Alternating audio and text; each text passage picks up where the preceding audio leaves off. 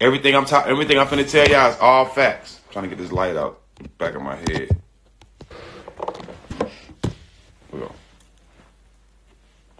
All right, let me say this one more time. For all you motherfuckers who want to say what you want to say and don't want to hear what I said and try to twist what I say. This is not to demean anyone.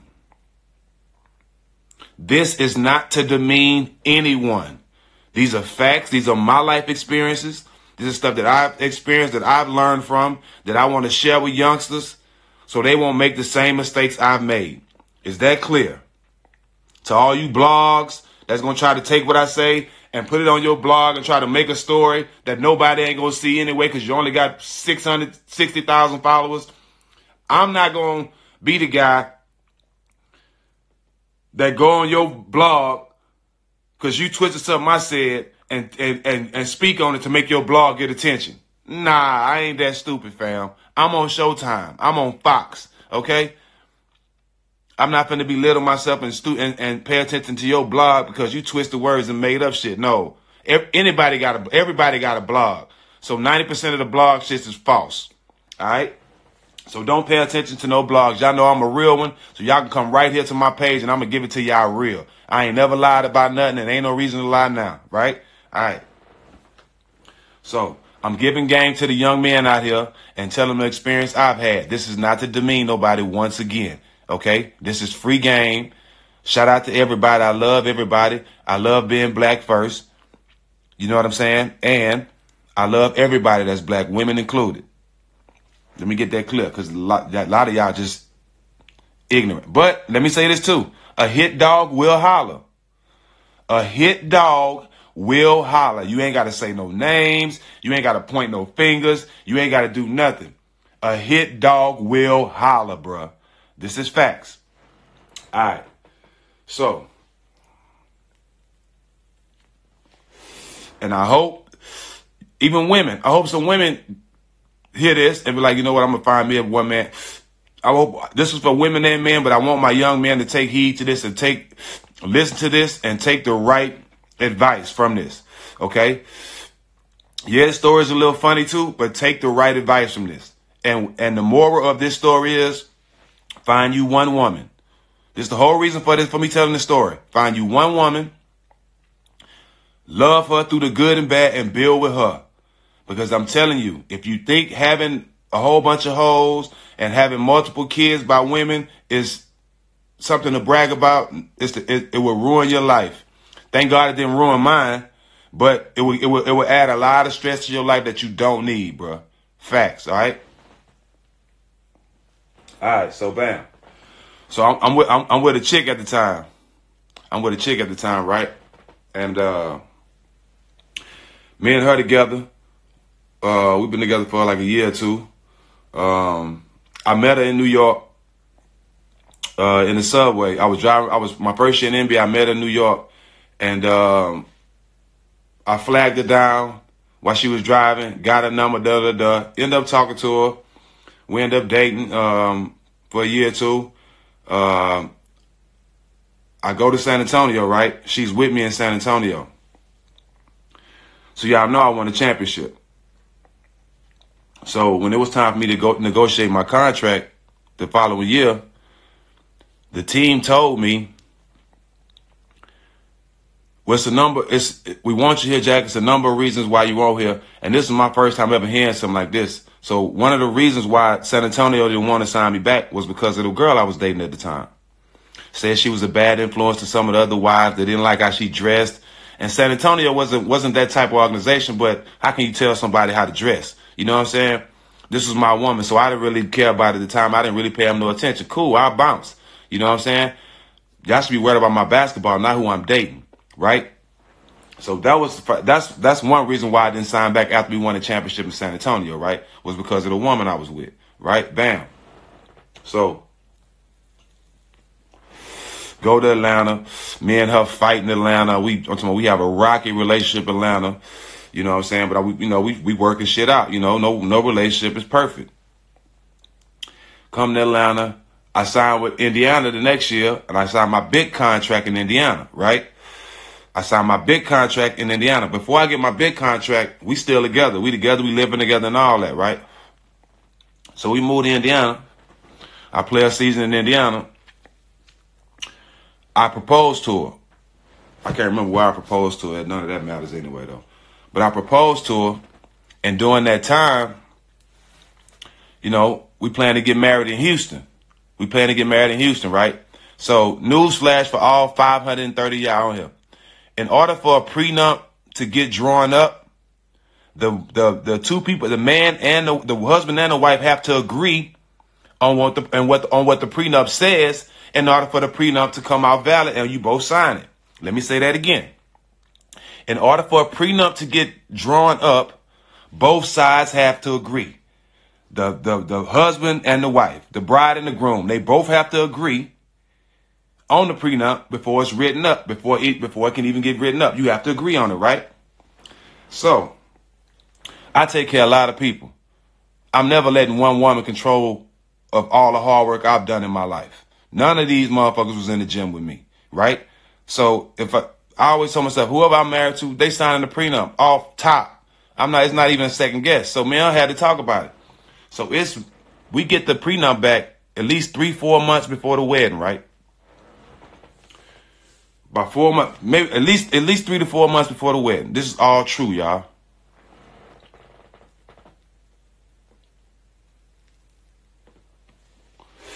So, 4 months before the wedding, we get the prenup. I give it to her.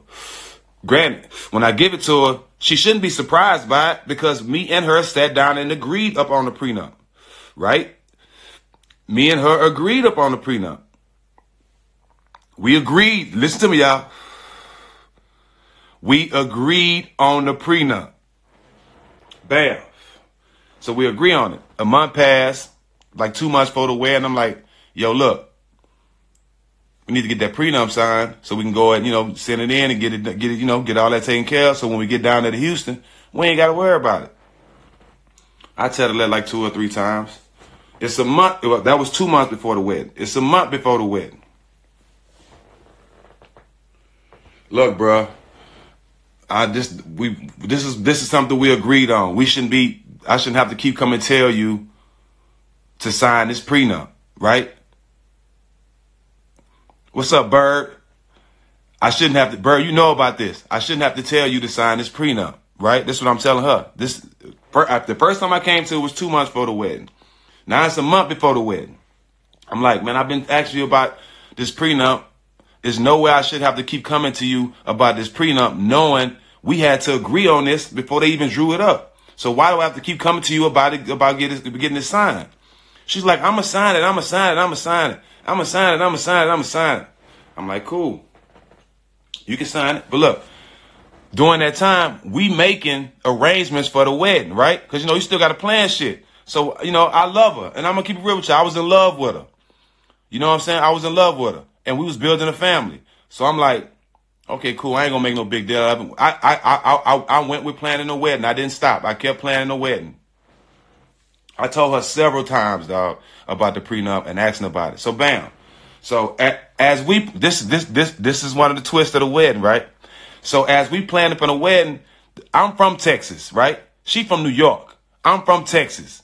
I'm from Port Arthur, which is an hour from Houston where we get married, right? I want my pastor to do it. He right there. It'll save us some money. Da-da-da-da. She is adamant about this certain pastor doing the thing, right? So I'm like, cool. It's her wedding. I ain't got no problem. Keep in mind, remember this pastor, right? Remember this pastor. This is a pastor. She was, I'm talking about screaming at me and everything. No, this pastor has to do it. This pastor I'm like, well, we can save money and make more sense. This is my pastor since I was a kid. You don't even know this guy. Some other girl brought this pastor to her attention. Some other girl brought the pastor name to her attention. This is a pastor she's never seen. Don't even know. But she don't want my pastor to do it, right? Cool. Remember that. So I'm like, fine, no problem. No problem. He can do it.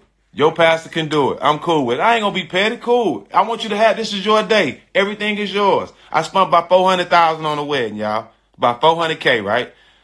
It's yours. Whatever you want to do. Hey, pastor don't matter to me. I just want to marry you. I don't even give a damn. 2 weeks before the wedding. We going to Houston a week before the wedding. Now we at 2 weeks before the wedding. Everything planned. We ready to go. I'm like, look, bro. Why I got to keep asking you about this prenup, bro? It ain't like you don't know what's on it. Like, what motives? This is what I told her. What you up to? What motives you on? I ain't on nothing. I just ain't had time to sign up, planning a wedding and all this. I'm like, man, listen, man, all you got to do is sign it. You ain't got to, it ain't like you got to read it all over again. You know what's in it, da-da-da. I'm going to sign it. I'm going to sign it. Me, being a person I am, I know it's a wedding and all that shit. I'm like, you know what? I know you probably just frustrated. I'm trying to be a supportive man at the time. I know you're going through a lot, baby. I know it's up. You know what I mean? Just when we get, just make sure I get it for the wedding. You know what I'm saying? Da-da-da-da.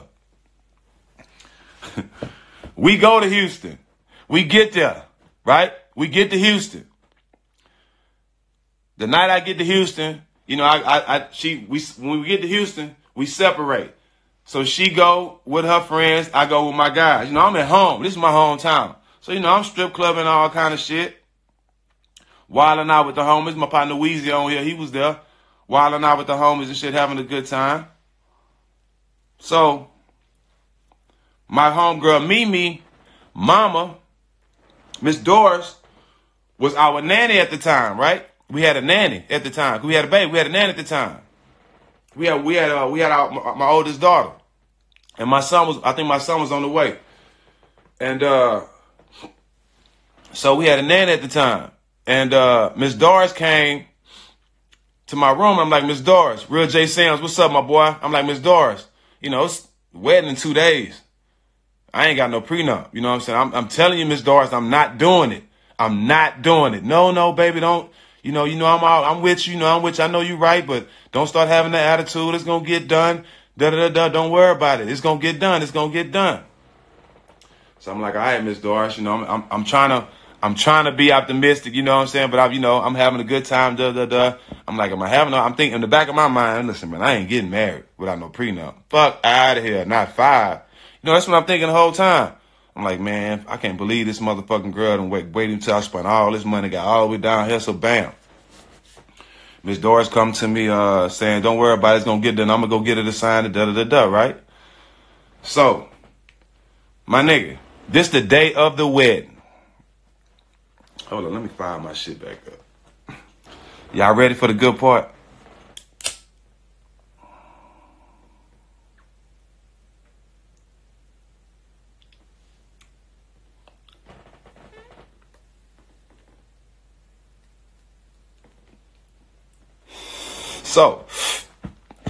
So the day of the wedding, y'all. I got Stephon Marbury, I got Mike Bibby, but I can't remember who was all in the wedding at that time, dog. I had everybody. I know probably Bun was there. I had a lot of my homeboys, and I'm talking about all my homeboys, dog. I can't remember who was all in the wedding at the time, but Mike Brown, celebrities, everybody, her friends, everybody, right? So we wake up that morning, I'm getting dressed. You know what I'm saying? We all getting dressed for the wedding. Everybody getting, you know what I'm saying?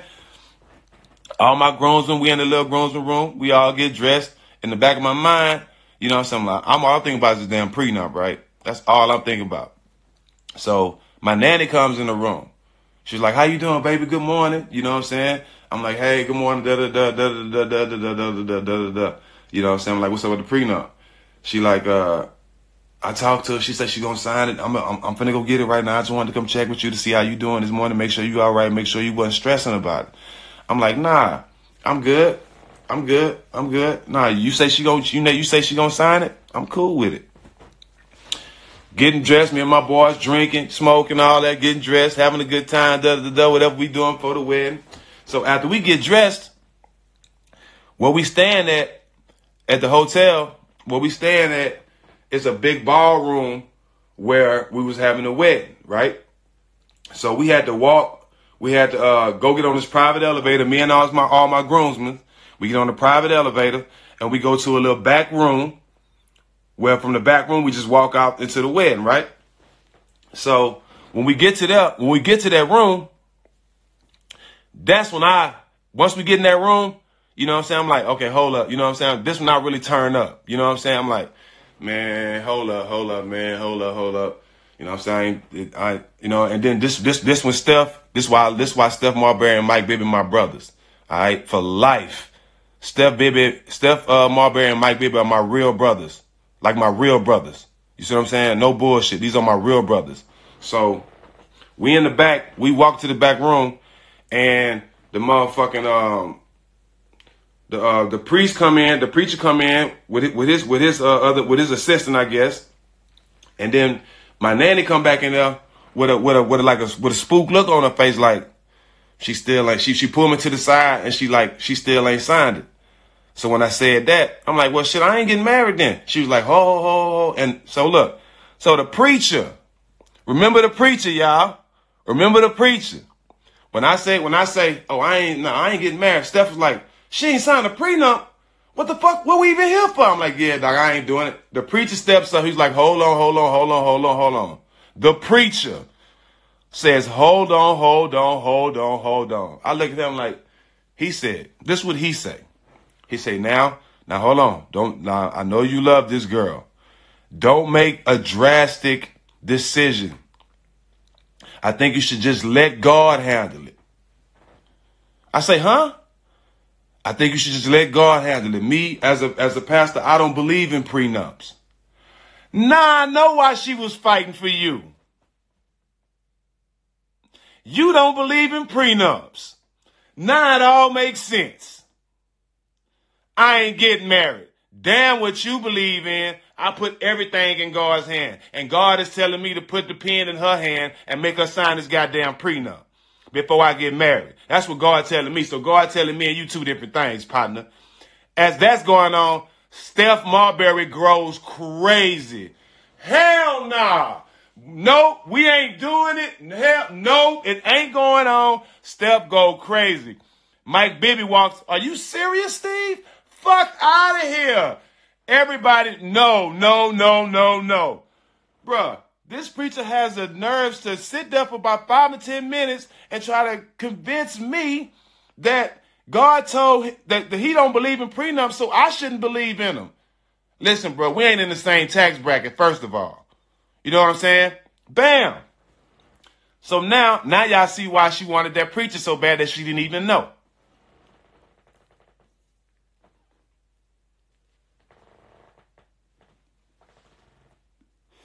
Bam. So bam. Dog, God take all my blessings if I'm lying, dog. This is a true story. It's too many people that was there to vouch for it. So bam. So listen. I'm going to tell y'all this. So I found out this after the wedding. You know what I'm saying? But on the way to the wedding, rest in peace, my grandma dead now. But on the way to the wedding, my grandmother, this is before everything I told y'all. My grandmother told my mama, Jude, it ain't going to be no wedding. This is before all this. My grandmother told this to my mama on the way to Houston to the wedding, right? So, bam. I'm telling him, look, bro, hell no, I'm not finna do it. Hell no, I'm not finna do it. By that time, it had got rowdy in the bridesmaids' rooms because my sister was in the wedding. You know what I'm saying? Because the wedding had supposed to been started. Bobby Valentino standing up there at the microphone ready to start singing. Ask Bobby Valentino. He was there. Bobby Valentino will tell you this whole story. He was right there. He's standing up there ready to sing, bro. Ready to start singing. So everybody getting answered like the fuck. My mama said my grandmother just sitting there like she already know what's going on. So, it get to getting a little answer over there. So my sister ended up coming out of there and say, I had to get out of there before I whipped one of them hoes because they ended up talking crazy. Something like that. Not those exact words, but my sister was upset with what was said in there, so she had to walk out. So, bam. This is when this is when she showed her true colors, bro. This is when she showed her true colors. So, wedding off. Yes. Weddings off. We not doing it. Walk back up to the room. Walk back up to upstairs, get room. We getting undressed, shit. Steph Marbury's like, bruh. Hold on. First of all, I'm lying. We get back to the room. Right? Y'all know I'm going to always be 1,000 with everybody. 1,000 all. I'm going to tell y'all the honest truth every time. When we first get back to the room, after I called it off, when everybody trying to figure out what's going on, we all get back to my room, I break down crying, dog. Honest to God truth. I can't lie. Because I was hurt. Because I was I wanted to marry her, bro. This is the honest to God truth. I break down crying, dog, for about a good 20, 30 minutes.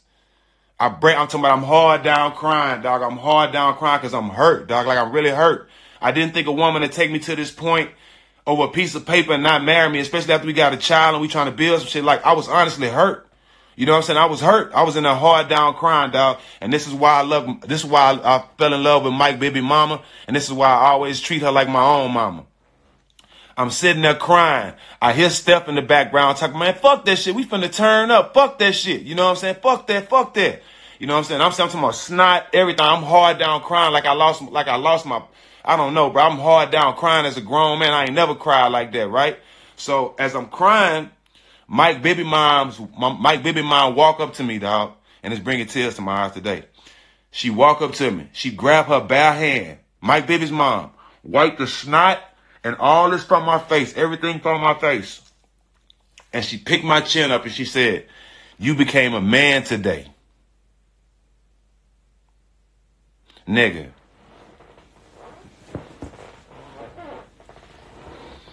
Nigga, I'm getting chills. She wiped snot from my nose and wiped my eyes, my nigga, and said, and picked my chin up and say, you became a man today.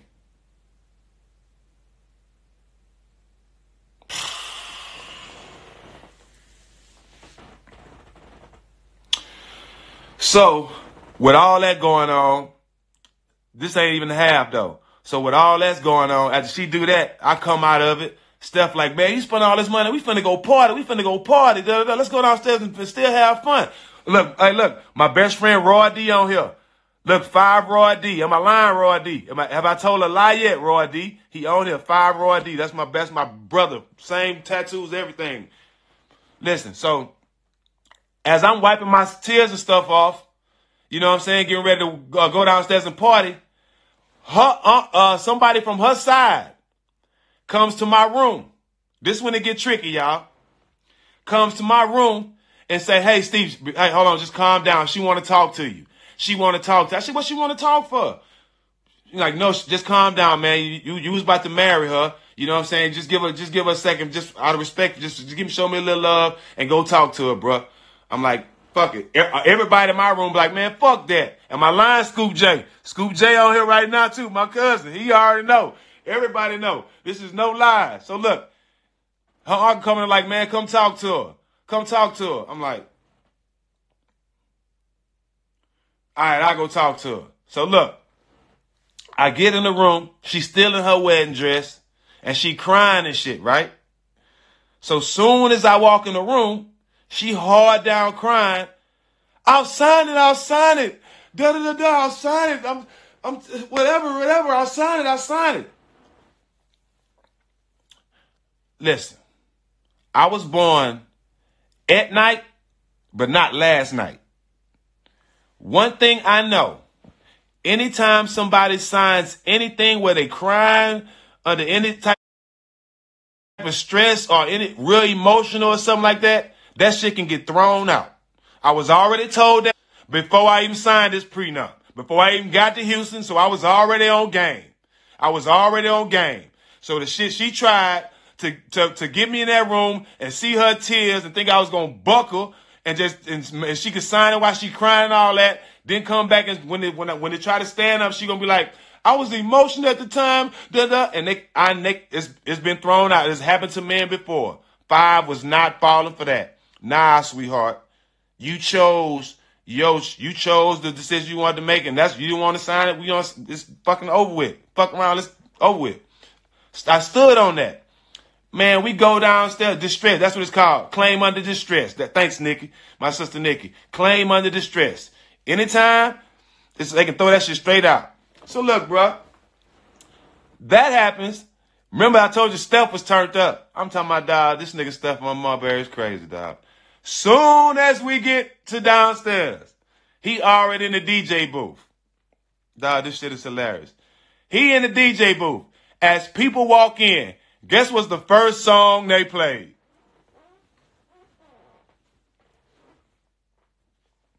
I want to know if y'all can guess the first song they played, dog. I'll give y'all a second. Let me put this roach out and fire for another one.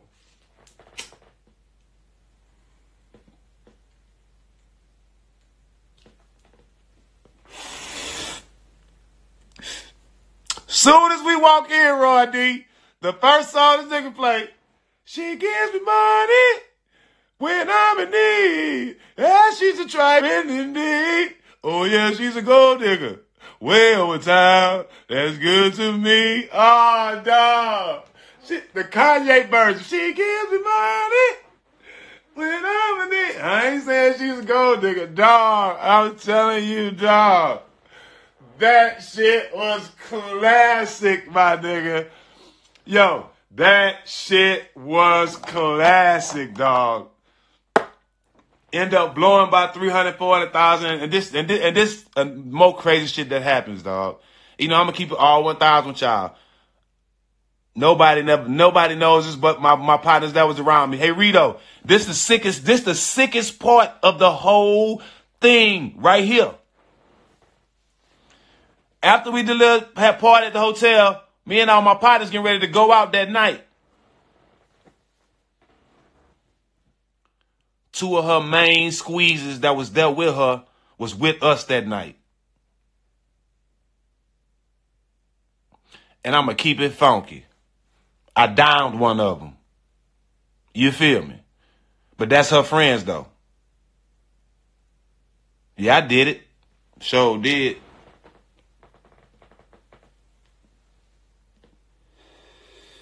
Sure did. Yeah, I did it. Fuck out of here. If I'm going to trick 300, 400,000 off for nothing, yeah, I'm going to get some get back. I'm going to get some get back. Jump down on a clean, too.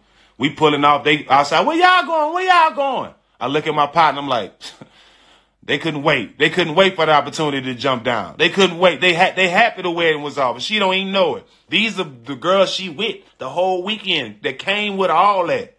Yeah. Yeah. That's how the game go, though. That's how the game go. True story, dog. True story. No bullshit. And let me tell y'all this, too. The same person I'm talking about, we wasn't together. I'm playing for Golden State. We have kids together, so I want to bring my kids down there to Golden State and throw their birthday party down there, right? They lived in somewhere else at the time. You know what I'm saying? Way across the country. I bring them there for the party. Fly them in, pay for the whole party, all that. Bro, I do know this too. Listen, RJ, I fly them. The mama and the kids there, pay for about $3,000 for the party, clowns, animals, all kind of shit, right? While she's there for the party and she's supposed to be shopping, she left. She went down and filed for child support in California and used my address and said she lived there to get more money.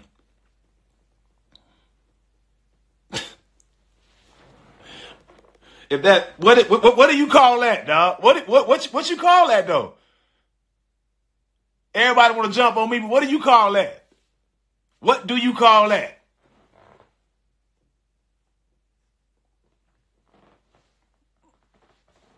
She leave, I get a letter in the mail. She didn't file child support with my address. They don't even live there. What do you call that, bro?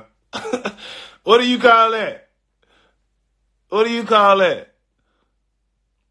To the point when we do go to court and I do have to pay, but the judge tell her, man, listen, I'm looking. You done been to 4, 5 states trying to take this man to child support. Man, every state he live in, enough is enough. To my young man, To my young men out here, I don't want you to go through none of that. Why go through that when I can tell you what I've went through, and now you can make a better decision, because we ain't no different. You know what I'm saying? Me, you, him, her, we ain't no different. We all human beings. We all have decisions to make, and some of us grow up with our father, some of us don't. So if you like me that don't grow up with your father, a lot of stuff you're going to have to learn on your own from experience. You know what I'm saying? From fucking up. I've done the fucking up, bro. There's no need for you to if I can tell you how to do it.